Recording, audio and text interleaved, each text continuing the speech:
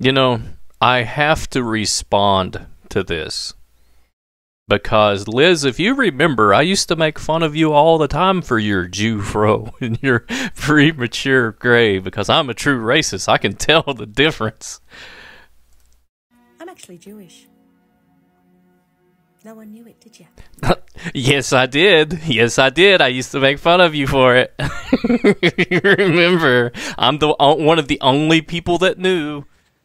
And a little bit of a post-editing interjection here before anyone takes me out of context or gets it twisted. I actually love Isabel Seren's hairstyle and how her hair looks and the wavy premature gray.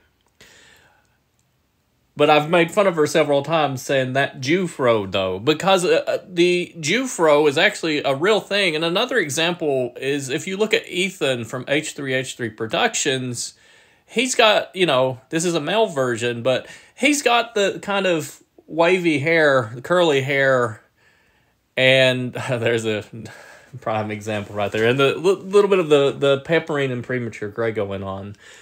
And, I think she rocks it pretty good. So, wasn't being malicious when I would say that. It was kind of a compliment. But I wanted to touch into that a little more because I've noticed, especially since I went over to BitChute, and I'm on my iPad right now if the format and the audio seems a little different. Over on BitChute, there is a lot of people, that 1 minute they'll post all this anti-Semitic stuff, and then they'll post a video of Ben Shapiro. And, I'm like, that person's not white, right? Like, you're all anti-Semitic, like legit anti-Semitism. The whole Israel-Palestine thing, I don't even know if, in a lot of ways, if that is anti-Semitism or just, like, humanitarian rights violations. But again, I'm not going to get into the whole situation with that. I think war is hell, and it's terrible that that's happening in the Middle East, but the Middle East is the Middle East. I'm not going to get into it here, but I find it funny that before even that was going on, you would see a lot of it on alternative sites, like Rumble and BitChute and was it Gab? I can't remember all the alternative sites. But BitChute specifically, there was some people that I used to follow because I'm into like the tinfoil hat conspiracy stuff, right? And I used to follow these guys, and for the most part, they would do tinfoil hat conspiracy stuff, but then they would get on the naming the Jew thing, which I do believe there's some truth to Zionism. But the funny thing about it is they would sit there and they would be, it's the Jews, the Jews control everything, blame the Jew, name the Jew. And then they would turn around and they would like post content creators that were conservative that they agreed with or whatever they looked white, but they were, if you just do an ounce of research, the people that they were retweeting and reposting and stuff were actually Jewish. So the whole situation is a bit screwed up in my opinion, but I just wanted to clear that up about the Jew fro. Because I've been labeled anti-Semitic. And again, like I said, Isabel Seren, I'm going to drop names. I'm going to drop names. H3H3, Isabel Seren, Gyro. I'm not going to use his screen name, but Calvin, Angelica. Had a lot of people that I associated with and worked with that were the Jews. And for, one of the reasons me getting deplatformed off of ScrewTube, off of YouTube, for that. See, this is why I make bad jokes. But, it's kind of weird, isn't it, Liz, if you're listening, how that all works. Because, again, I dealt with all of this misinformation and bullcrap way back in 2016. Like if you were a Trump supporter and a conservative, or you had a Southern accent like me, you were a neo-Nazi. Nobody said anything about that. You know, first they came for this person, then they came for that person, then they came for that person, then there was nobody left when they came for me. You know what I'm saying? Yeah. But it sucks. The whole situation sucks. Had an association with a lot of people that were, you know, naming the Jew here, were Jewish, but I make bad jokes, and I got deplatformed for being anti-Semitic. True story. Also transphobic and homophobic and a Nazi and everything else. Thanks, Shill DeFranco. But let's get on with this a little more, because Liz... I'm Jewish. I was due to go out to Palestine on the 23rd of November. Yeah, and also, Liz, if you remember the 23rd, remember the 4th of November, we had a little conversation about this, and I'm like, have fun getting beheaded. Like, I was like, you shouldn't go right now. And you're like, no, you're just over-exaggerating. No, it's going to be fine. No, nothing's going on. No, it'll be okay. No, I'm going to go. I'm like, are you sure? You really want to go over there? Right now in the Middle East. And look what happened. I mean, I would hate to say, I hate to tell you that I told you so.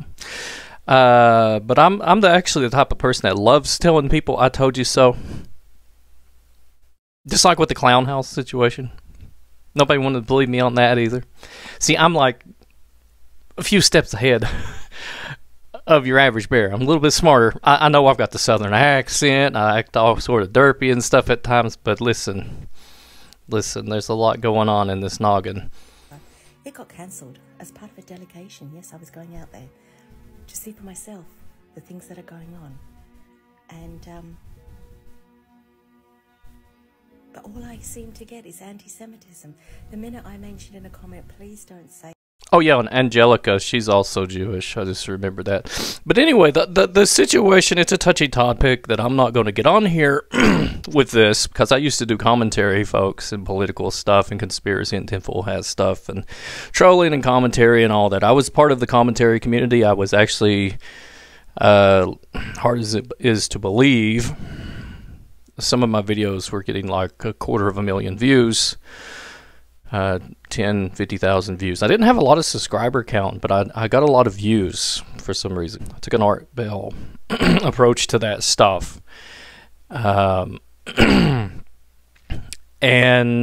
you know, YouTube had its purge and everything else. And I was one of the many people to get whisked away in that wave. So I really don't want to talk about politics, because in a way, more things change the more they stay the same. I will say this much though, me personally, I make a distinct. I think the whole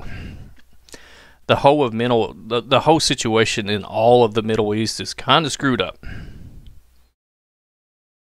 That's an understatement.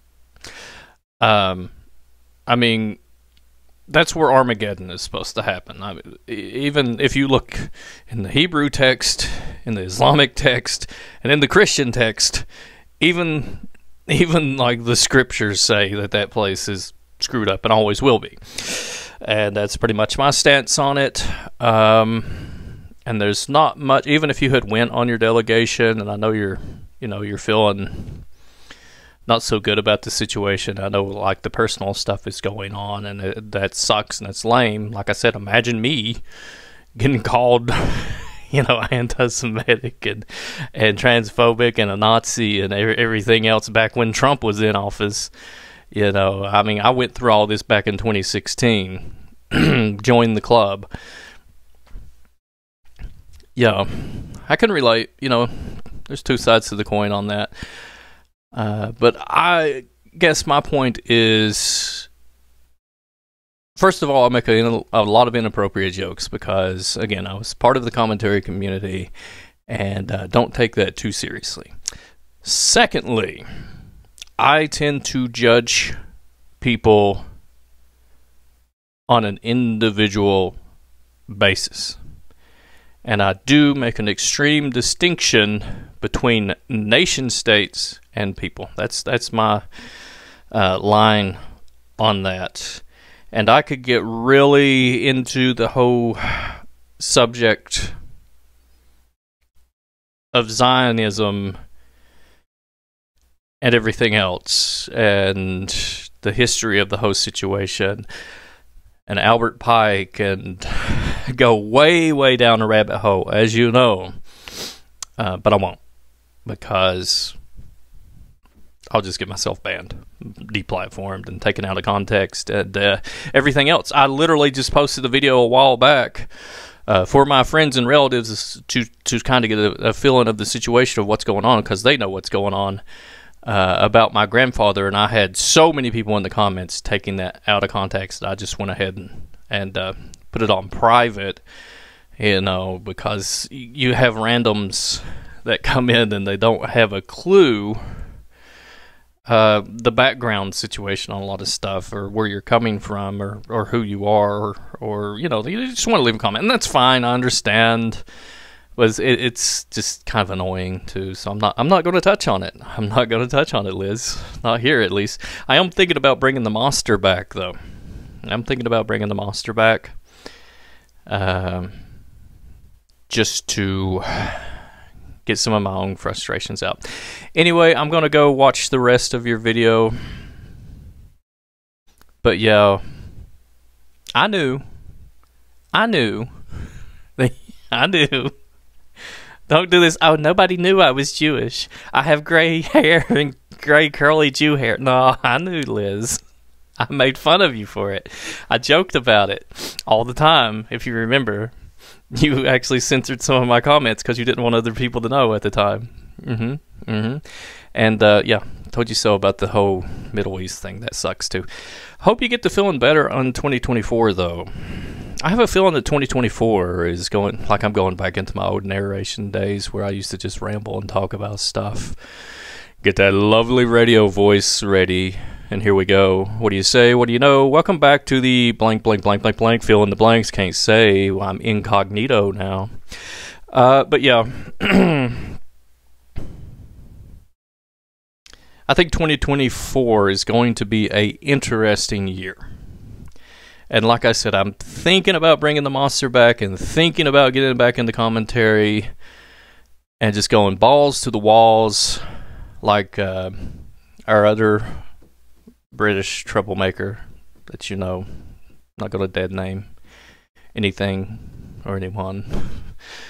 And just give no fucks. But I don't know. Just have some fun with it for mental health's sake. But back to the talking about how 2024 is going to be and 2027, and I sent you an email about this. I have noticed, and maybe some other people will notice this trend or pattern too, is years between like the end in 4 to 7. And in between those years, usually exciting stuff happens. Like 1944 to 1945, the end of World War II, Hiroshima, all that good stuff. Then you have like 1954, 1957.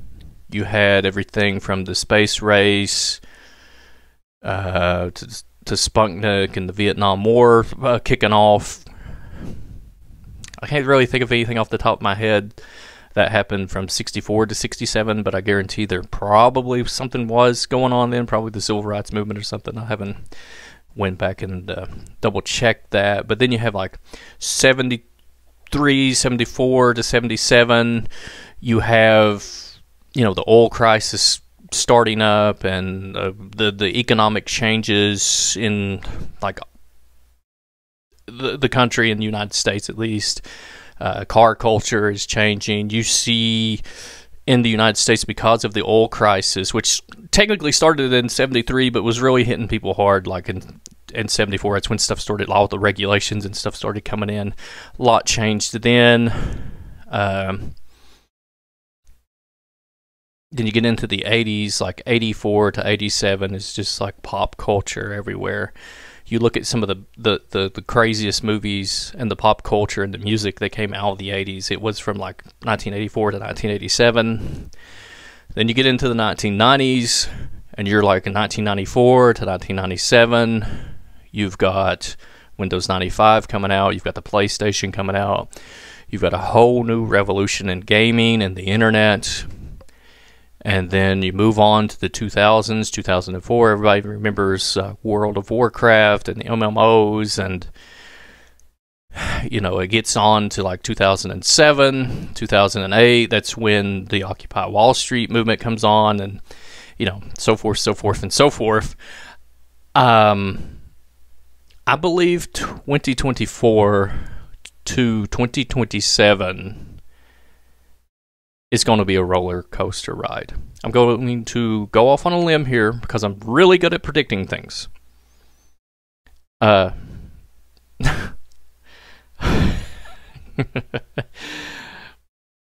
least Liz knows I am. And I'm going to say that, you know, these are going to be hard times, but they're going to be some of the best times. It's going to be like the 1980s all over again. In fact, I was watching a video on Reaganomics. And again, I'm going back into my old narration and commentary mode here. Sorry, folks. But I was watching a video on Reaganomics. And it was some lawyer lady.